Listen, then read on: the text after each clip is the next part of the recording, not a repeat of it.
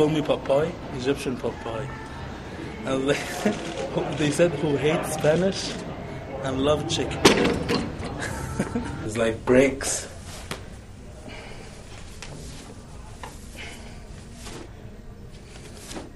Yeah, see, like, not just the arms, but like, you know, like everything, my back too.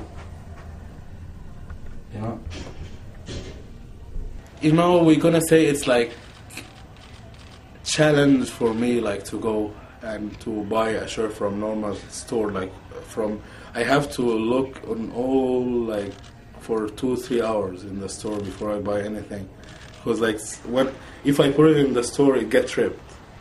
Yeah, I've been getting a lot of, like, bad comments about, like, people who say I'm using implants, or I did, like, surgeries for implants, or I inject myself with oil substance, which make my arms that big. But the real is, I did the test, the ultrasound test, I did the X-ray test, I did a blood test, which proved I have nothing unnatural.